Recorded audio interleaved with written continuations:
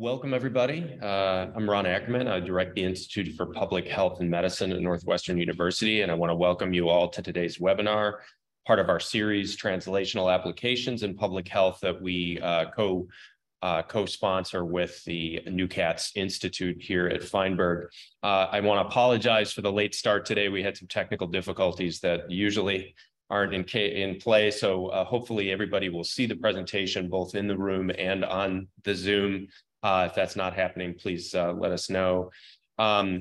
Today, we're honored to have with us Dr. Adam Murphy from the Department of Urology here at Feinberg School of Medicine. Dr. Murphy is an assistant professor and physician and researcher who's been interested in strategies that identify and address prostate cancer-related health disparities, particularly those affecting HIV-infected men, African Americans, and Latinx populations.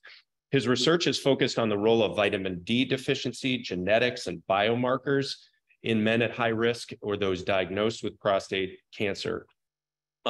Today, he's with us to share the results of a study, the impact of genomic assay on urologist treatment preference in active surveillance eligible men. Without further delay, I want to welcome Dr. Adam Murphy. Thank you. Thank you.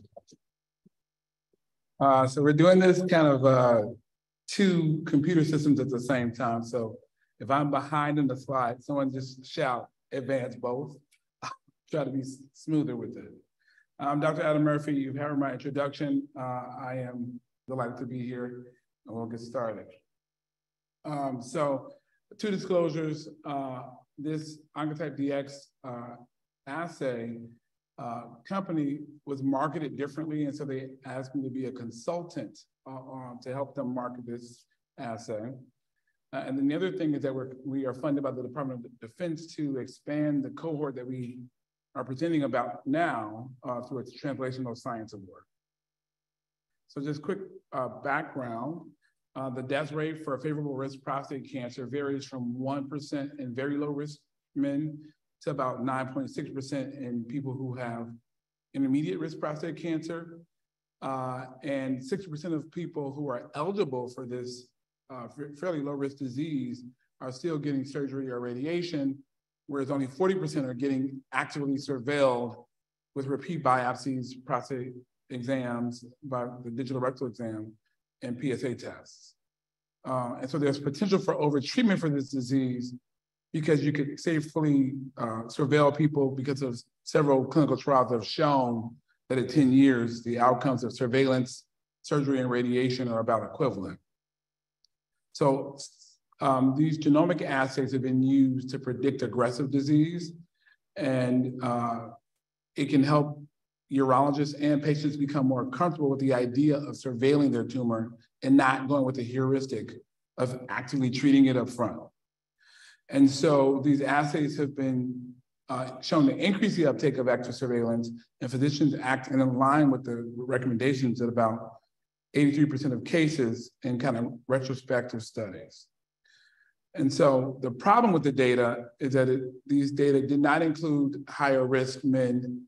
And since Black men have about a 70% higher risk of getting prostate cancer and twice the mortality rate, even at low risk disease, we wanted to make sure that we adjust that fact. Most of the clinical trial data is from, the cohort data is from Canary Pass or Hopkins or UCSF, places that have really compliant patients in academic medical centers, but have not involved safety net hospitals like the VA or county hospitals. And there's no data on actually whether or not these assays help people in terms of their quality of life or in terms of their cancer outcomes. And so all the data that we have has been kind of cohort level 2, level 3 data. And so it's never been prospectively tested in a randomized controlled design, looking at the utility of the assay on both patient and provider treatment preferences. And so we did that, and this was published in 2021 in Journal of Clinical Oncology. The primary endpoint was on the urologist treatment preference, And I'm going to update you about that a little bit, but also talk about what happens to actually urologist treatment preferences. Because I believe that urologist treatment preferences are really correlated with patient treatment choice. And so we're kind of the intermediary between the assay and actually what patients choose for their treatment. And so aim one is to measure the effect of the genomic prostate score by Oncotype DX, in addition to the usual counseling that happens for your treatment choices on the risk, on the likelihood of choosing active surveillance. And then for the sub-aim of 2 is to see what that does, this assay does to the urologist treatment preference. And so we recruited 200 men from 3 sites, Jesse Brown VA, Cook County Health, and University of Illinois at Chicago's hospital. And about 70% of the population was Black, which is unusual. 16% of them were college graduates. 46% classified as having low health literacy. And 25% of them were in the higher risk group, favorable intermediate risk. Because we defined the favorable intermediate risk category before the NCCN defined it, there are 4 people that the NCCN calls unfavorable intermediate risk, but everyone else is consistent with their definition. So we made this definition based off of our urologists' consensus about what would be safe to include in active surveillance. And we randomized these folks. 104 people had the assay, and 96 did not have it.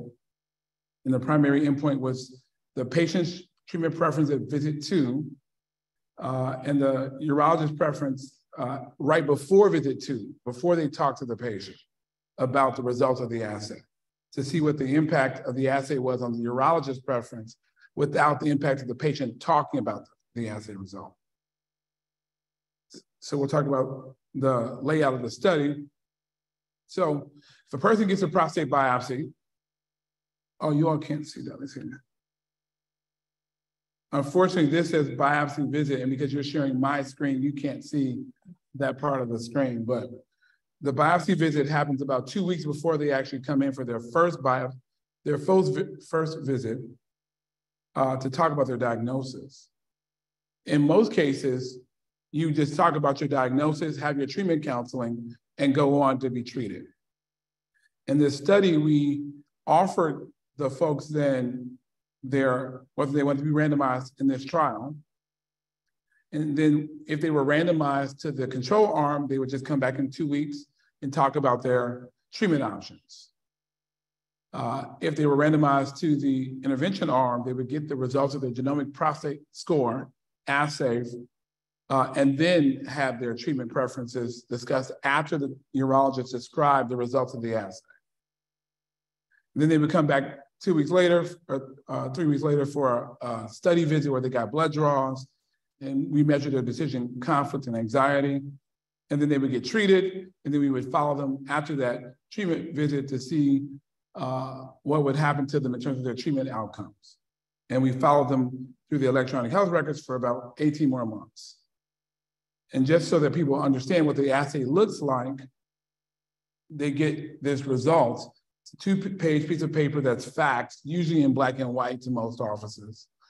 But because our coordinators were there, they got color copies of these assay reports. And the urologist thought that it was important to highlight 3 different aspects of this. The first aspect was where they fell along the normal distribution for their risk group. So there was very low risk, and favorable intermediate risk group, and each one would have their own normal distribution curve. And you would see the average for that distribution, and then where you fell on that distribution. Then you'd also have this, let's say that you came in as a low risk group person by your NCCN kind of clinical factors, your PSA, your rectal exam, your biopsy results, how many cores were positive for cancer. That would determine your risk category. And the company was pretty bold. They would actually move your risk category based on whether or not your score was outside the normal, the interquartile range for your risk group. So if it was higher than your risk group, they would shift you up 1 or 2 categories. If it was lower than your risk group, you could be shifted back. So in this example, this low-risk man was actually downshifted to very low-risk prostate cancer. There wasn't data to say that they should do this in terms of long-term outcomes, but this is what they did. And this was in every version of the report in this trial. Okay, and they also would report your likelihood of having bad pathology or adverse pathology at the time of surgery. So if you had surgery, men like you would have risk of a bad pathologic feature like higher grade tumor, extracapsular extension, or lymph nodes being positive. In this case, in 15% of cases. Okay, so those 3 factors were highlighted by the urologists. And so for consort, 1,315 patients were analyzed for their diagnostic biopsy. Of those, most people were either no cancer or the cancer was too aggressive to be considered eligible for active surveillance. 317 of those folks were actually eligible, and 2/3 of them actually were randomized. They consented to participate. So only 14% of the people that had the biopsies were actually eligible for the study, showing that this is a bit of a high-risk population, whereas in general, 50% of people who are biopsy diagnosed are eligible for prostate cancer treatment with active surveillance. We did an intention to treat analysis and not an as treated analysis because when people had a failed assay, because their tumors were oftentimes too small to do the assay. And we thought that communicated some risk data to the patient. So we kept them, even if they didn't get a result, in the arm. And only 9 people dropped out for this. Of the 200, 9 people dropped out. 4 from the control arm and 5 from the intervention arm. And people were randomized, and randomization worked. The only thing that was statistically different between the 2 arms was that the intervention arm had a higher likelihood of family history of prostate cancer. But everything else that you'd expect to see was well balanced. And so this is what happened with the urologist preference. I'm sorry, with the patient treatment choice. This is what we already published. What you'd expect to see is accurate. People who had higher risk prostate cancer by their clinical factors had a much lower odds of choosing active surveillance and were more likely to choose surgery or radiation. People who were insured were much more likely, 3 times more likely to choose active surveillance. We think that's because you need to come back every 6 months for repeat PSAs, rectal exam results, and then you have to repeat the biopsy every year. And if you didn't have insurance, that'd be hard to do. People who had a family history of prostate cancer were more likely to choose active surveillance. And I believe that's because people who have seen someone go through the side effects of prostate cancer treatment may want to avoid that. And if they can be safely surveilled, why not? But the thing that was most interesting and why we got into Journal of Clinical Oncology probably was this interaction term, which showed that the assay did not have much of an effect in people who had above median or high health literacy. They were both similarly equally likely to choose active surveillance. But if you had low health literacy and you were exposed to the assay, you were 7 times less likely to choose active surveillance and more likely to choose surgery or radiation. So low literacy, you get risk data that says you have risk of bad things happening, and now you think I should have surgery or radiation.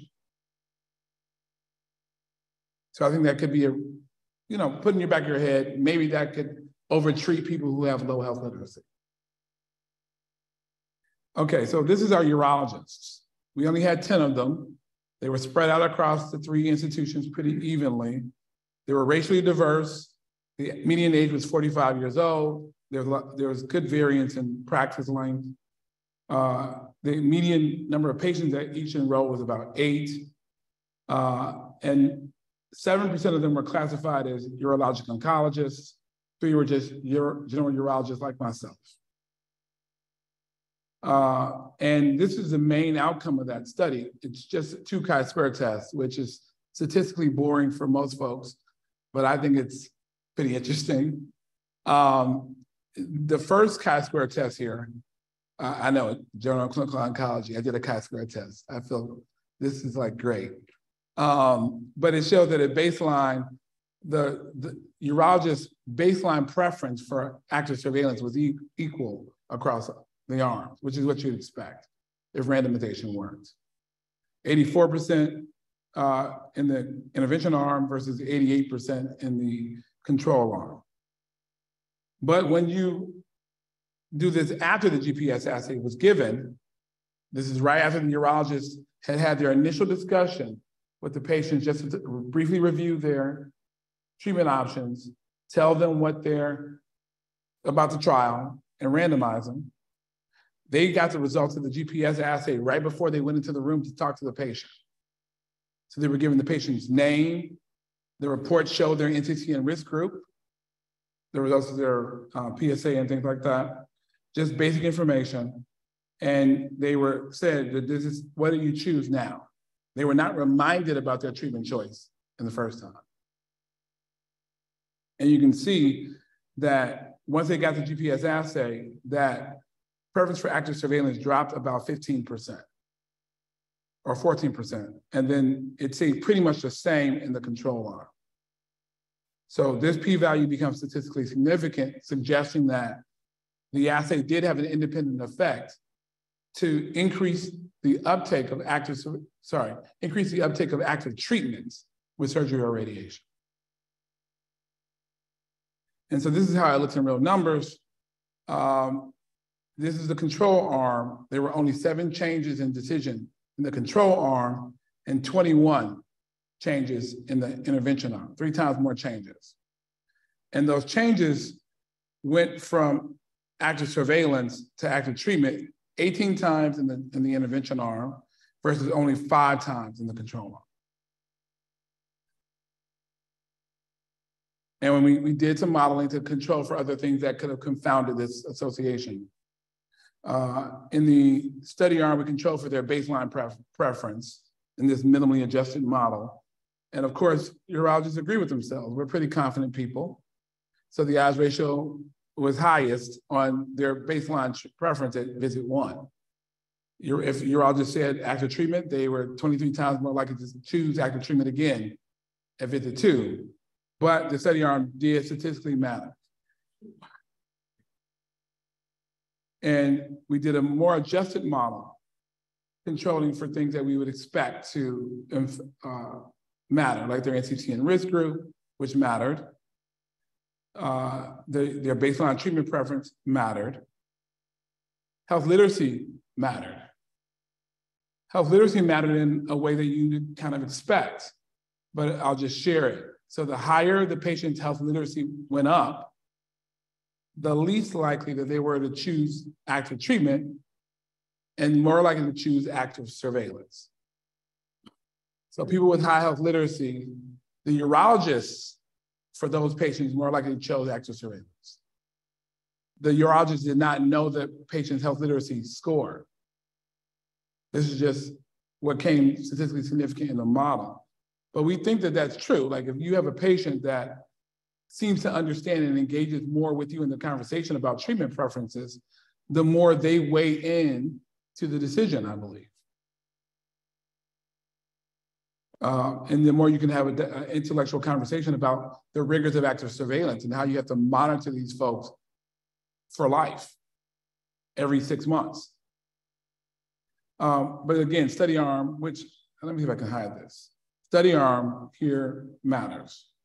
So if you just received being randomized to the GPS arm, increase your likelihood of choosing active treatment, again, 3 times, even after adjusting for all these factors.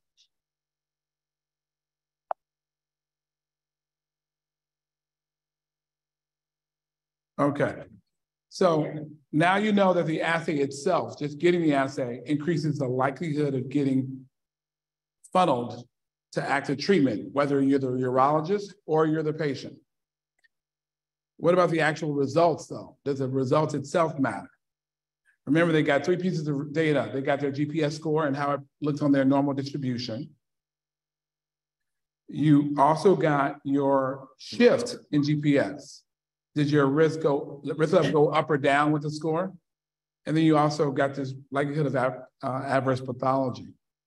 That's so correlated with the actual GPS score itself, we don't test for the adverse pathology part of this. It's just basically a one-to-one correlation. So, but this downshift only happens in extreme cases, and this upshift similarly, and then this, we thought that if you were close to average on this distribution, you estimate that people will consider themselves average risk. And in my mind, it would mean that you are likely to be safe to do active surveillance, or at least share that risk with your population. If you were on the lower end of that distribution, maybe you were safer than the average person. And if you were on the higher end, maybe you were riskier and maybe should go towards active treatment more often. And so I tried to show this by looking at people within their NCCN risk group first. Because if you are low risk, we saw that you're likely to choose active surveillance, whereas if you're intermediate risk, you're likely to choose surgery. And what you find is that, so one more thing, these blue dots, it's basically a scatter plot we did here. But because it is not a continuous distribution, it's only 3 options, it looks a little cooler than a scatter plot.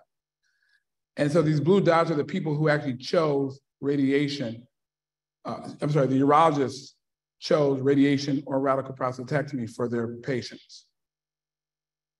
And the gray dots are the people who were preferred to have active surveillance or watchful waiting by the urologist.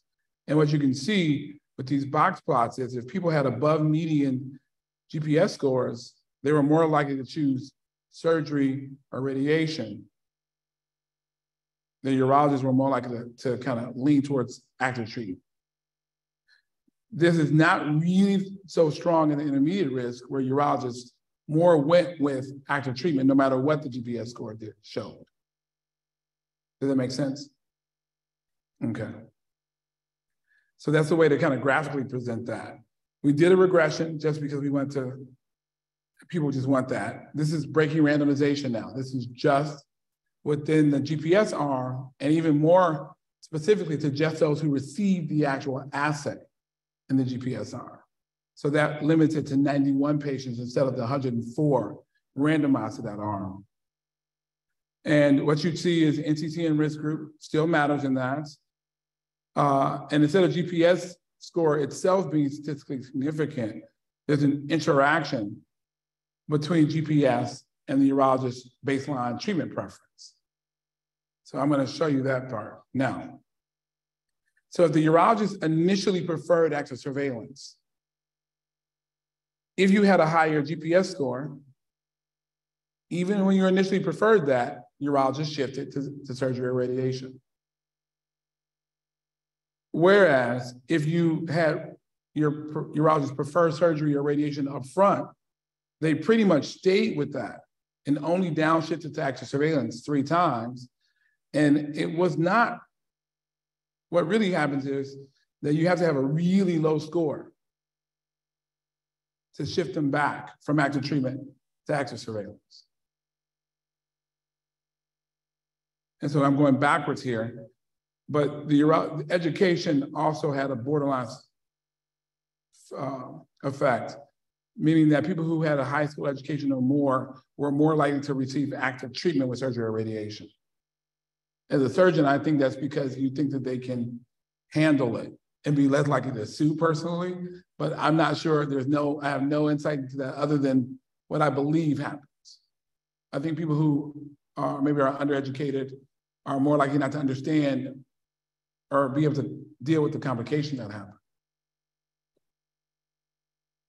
So this is the report again for that same patient. And remember, I looked at it as quartiles of the GPS score. So if you were in the lowest quartile, you're more likely to be downshifted, of course, but you also look visually like you're lower risk. And if you're in the higher quartile, we think it looks like you're at higher risk for your group. And that does pan out, where only those in the lowest quartile were the urologists willing to shift back towards active surveillance. Now remember, the urologists preferred active surveillance more than 80% of the time. So it isn't like urologists were 10% choosing active surveillance, but if they were going to shift away, the assay did increase their likelihood of shifting away. So we're at these are 3 academic medical centers, the VA, Cook County, and UIC. So they probably are more predisposed to accepting active surveillance, but this assay may not have the effect that it's reported to have, which was to increase the use of active surveillance. I'm not sure if that's because we have a higher risk, more non-compliant population at these safety net hospitals, or if it's the assay itself is doing something unique.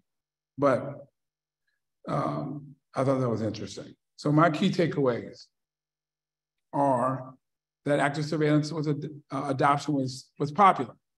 It was very high overall. 83% of people actually received active surveillance. And GPS score independently increased patients and urologists' preference for active treatment despite that. Higher NCCN risk group education were predictors of active treatment, but I was surprised because I am a disparities researcher and my mother says everything's about race with me because I'm a disparities researcher. But race didn't matter, age didn't matter, insurance status did not matter. In the in the patient preference, it did matter. Sorry, it did not matter for urologists, it mattered for patient insurance. But comorbidity did not matter. I think that the benefits in this population versus the kind of cohort studies that have been done in the past is really towards probably telling people who are at high risk in a non-compliant setting to go ahead and be chosen for active treatment. So the benefit is probably weighted more towards appropriate treatment for people who are at higher genomic risk. But it still leaves the possibility that overtreatment is happening with people receiving this assay. And I think people with low health literacy are more prone, whether you're the patient or the provider, to be shuttled towards active treatment when they get this assay. Now, this is a diatribe, but when I first started my research, I was at University of Chicago in my lab year from Northwestern. My chair allowed me to go there for the year to start my disparities career early. And I was in the clinic and there was a guy named Dr. William Dale, the geriatrician researcher. And he was asking the men who were getting a prostate biopsy in the same clinic and competing with me for patients, which I was annoyed by at the time. But he asked them, what is your risk of having cancer on your biopsy? And what's your risk of having an aggressive tumor? These are 70% Black men in this University of Chicago clinic. 25% of the whites thought they had 0% chance of aggressive tumors sitting there for the biopsy.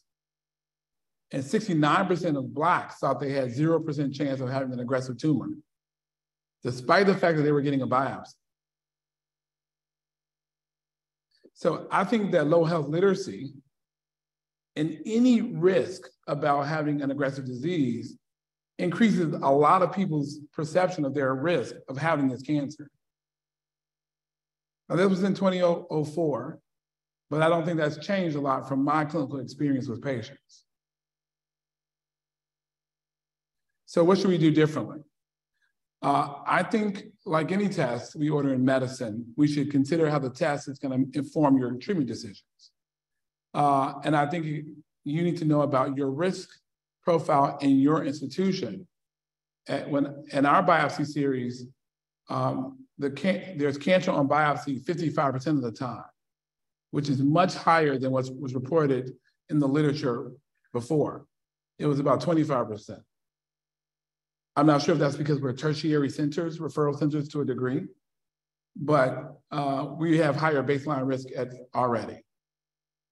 And so there also was 70% Black enrollment in these studies, and that's also a higher risk population. So the assay is not necessarily making people more comfortable with active surveillance based off the risk profile of the people we are seeing. And I think that this issue with low health literacy means that we should take time to allow people to make a more informed decision by bolstering their literacy before they have this conversation with their urologists. So that could be done through, a booklet or a website or a YouTube video. Someone in the audience is laughing, and I'm going to hear the comment for why that laughter is happening. But you could also do it with support groups. You could also do it with urologists slowing down the process of just giving people a little more time to make this decision. Even if it is, 15-minute appointments, waiting 3 weeks or 4 weeks or a month in low-risk prostate cancer doesn't really harm their risk of progression when the risk of death is only 3% at 10 years. So you could wait. And then I think insurance is an important consideration for people with newly diagnosed prostate cancer. And we should encourage people, even for a while, to get enrolled into some kind of insurance plan to allow them to have more equitable decision-making options.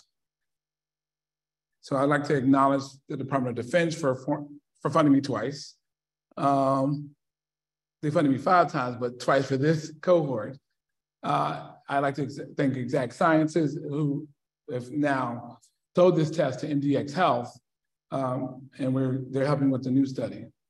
And then, of course, the participants and the urologists and the coordinators and the people who tolerated me in the clinic and all my coordinators.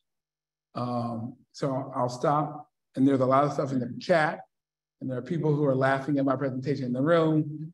And so I will be glad to take questions.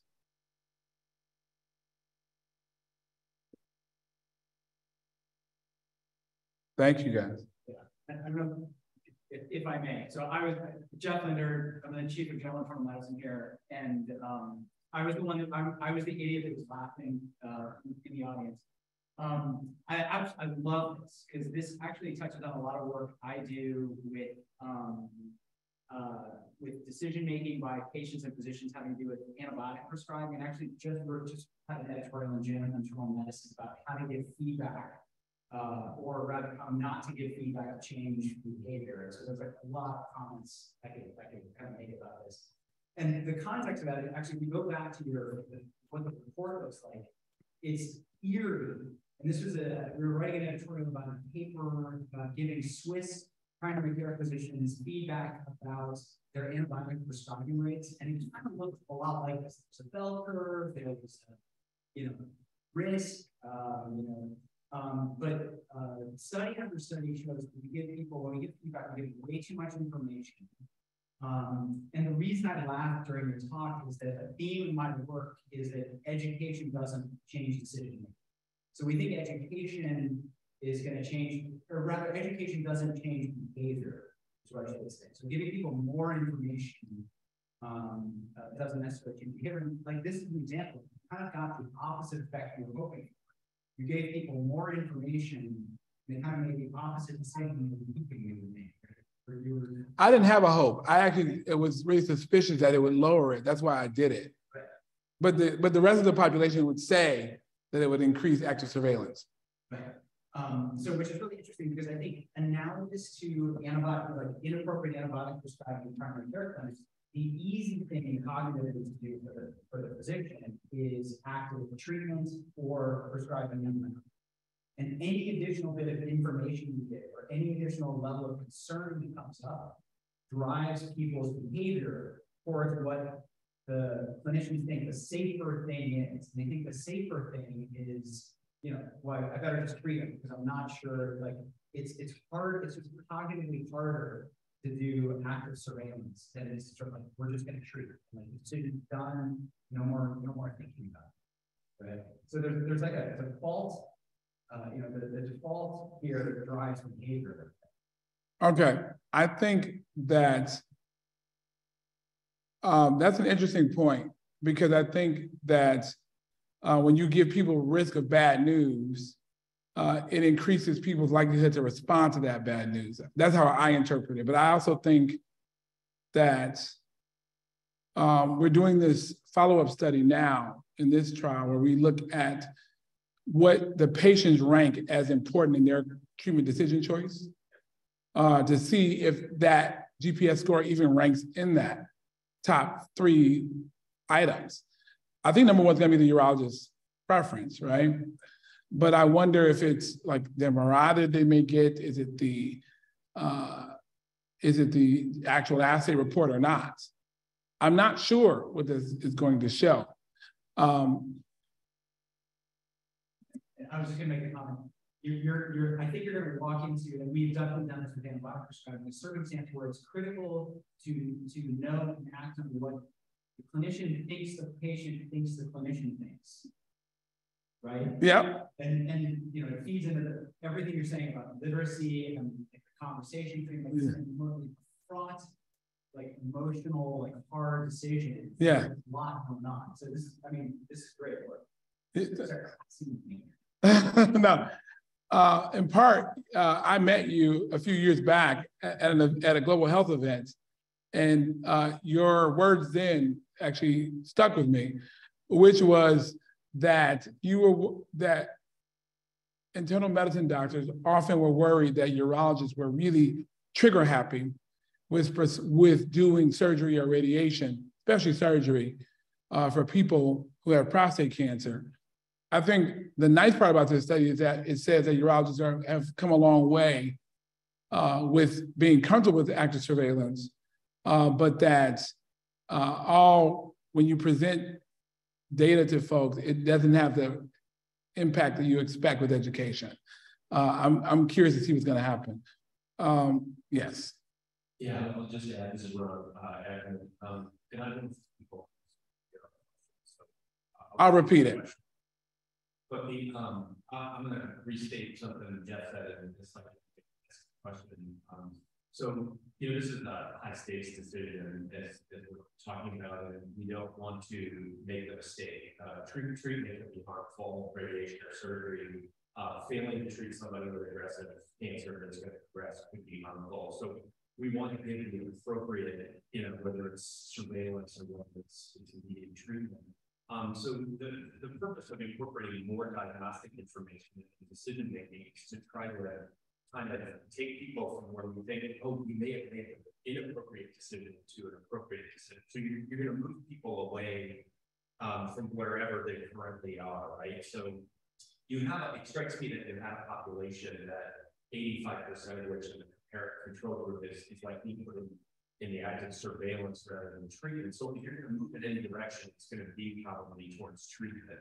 So it may be because the prevailing tendency, is to enter active surveillance, at least in this clinical context, in this population. You're not going to be able to observe. There's sort of a ceiling over it. You're not going to move a lot of people. The small proportion of people who were, selected immediately in control of 15% for treatment aren't probably going to get it moved as quickly as so the direction of movement, since we're starting out at 25% and it's it makes sense. It stands to reason. What I think is a little bit, and you brought this up a lot, what's challenging is that the health literacy effect, right? If we're misclassifying using the tool to move some people who are put in the wrong group, it shouldn't matter what health literacy is, right? So if the movement is happening or the decisions are being driven by health literacy or perceived health literacy, to me it tends to imply that either, as Jeff points out, people don't understand the decision-making tool, or physicians having used the tool, look at it and think, you sort of, we all have biases as physicians, so we may look at the patient and say, yeah, I'm not going to say this person is not, I perceive that this person is not understanding this conversation, so I'm going to bypass it. So the question is, in the trial, were you able to look, you had 10 physicians, and patients were individually randomized. So some physicians are seeing control and treatment and patients. they're having to deliver the interventions, and they do with different fidelity to different patients based on their perception of, whether it's, the patient's understanding that. So I guess my question is, were you evaluating the fidelity of physician advice? When you compared physicians to use this tool, was that through like academic detailing, or did you training and then observe that they did it consistently? Were you able to monitor fidelity? You could tell whether they deliver different, like they use the tool differently for people they perceive that. It's just a bias. And I do think that I really the other explanation that points out patients don't understand the development of it. We just, so, as the tool was developed, was the pre-testing of patients that they understood the information and they told that it somehow affect their decision balance in some way that was intended, or did a lot of them sort of look at it and say, yeah, thanks, and really didn't understand the information spoken to them. So you have 4 points there, and I'm trying to keep them straight. Right. So I'm going to repeat this. Physician delivery vary in a second. I'm going to answer 4. The first thing was that the country is at about 43% adoption of active surveillance for this. At the time, the VA, Cook County, and UIC, the uptake was about 12 to 30% of active surveillance. So I think that this goes to there's a ceiling on active surveillance. It was not at all relevant, or was not at all clear when we did this. I think that the assay showing 1 to 3% risk of metastasis and death moved the population towards more active surveillance, actually. The opposite direction than the independent effect of the assay on people. Because I think overall, it did increase the uptake of active surveillance for the hospitals. But on a per patient basis, it had the opposite effect. That's one. The second thing that you mentioned, which I think is really kind of cool, was about the academic detailing part. We did do a light academic detailing. We went to each site and had a PowerPoint presentation, and we required that they presented, and they shouldn't even enroll people who they were not willing to present all 3 options: surgery, radiation, and active surveillance, in that order. And they also were supposed to present the report with the 3 things that I starred, the 3 things. Now, this was not tested in our trial with patients, this report. The company has come to 4 versions of this report since we started this trial in 2015. The 3 of them continue to have the same information laid out in different formats, different sizes of paper, but the same data. They added prostate cancer death and metastasis for version 3 of the report, which about 20 people received. Most people received version 1 and 2 without the death and metastasis on there, and we did not present that data because it was almost always between 1 and 3% to talk about that. The company has done testing on this assay, and despite the fact that urologists don't love it, patients seem to like the 3 pieces of data that they included. In terms, you talked about another part about kind of the ceiling. I do think that it both increased the ceiling and then decreased it within patient populations. There's one more part you asked me about. Yeah, whether you think the physician delivery of this varies yes. with individuals in the trial. In case people in the chat can't hear, which I'm not sure, he's asking whether or not the delivery of both the assay and the treatment counseling vary between physicians. I was only able to witness a couple of them, and I talked to the coordinators about their perceptions of different people's kind of sense. They believe that intonation of voice does play a factor in how much they emphasize those 3 factors. And that's why I think that we see about an 80% concordance between urologist preference and patient treatment choice. But they did do the steps. So if I say, I think that active surveillance is a great option for many people, but for you, I think the second option may be better. And active treatment would be radiation, in my opinion. And here's radiation. And this is surgery, by the way. So we made them describe the risks and benefits of the 3 treatments so that they could, and then we had them talk about this assay before they went over the discussion. So they kind of informed, but that's all we were required. And the question from the audience.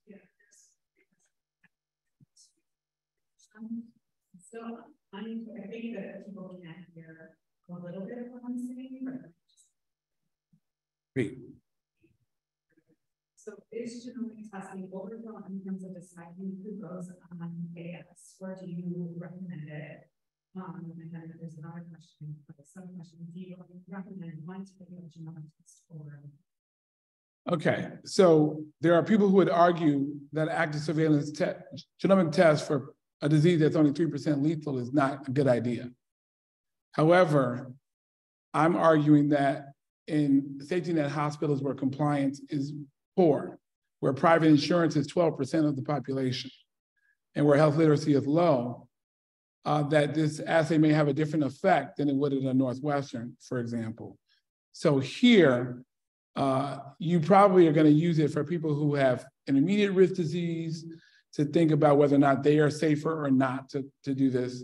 And maybe people who have low risk disease, but are on the high, like they have tumor in every core, for example, of the biopsy. So people on the higher end of the distribution, maybe this test benefits them.